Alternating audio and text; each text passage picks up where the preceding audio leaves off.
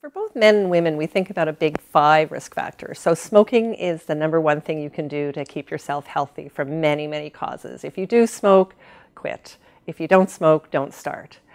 Have your blood pressure checked. We know that people with high blood pressure are more likely to develop cardiac issues.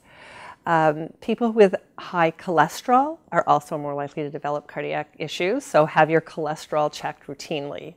People who have diabetes, so know what your numbers are. Do you have high blood sugar? Has somebody in your family had high blood sugar? So that kind of cues you to get checked.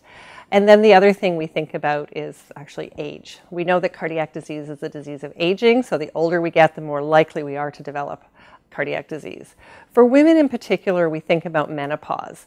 So we feel that women are fairly well protected from cardiac disease before menopause. And as we go through menopause, a variety of things happen. Blood pressure rises, our weight rises, our blood pressure rises, our cholesterol and our blood pressure rise. So it puts us in a more vulnerable position, and we will be more likely to develop coronary disease after menopause.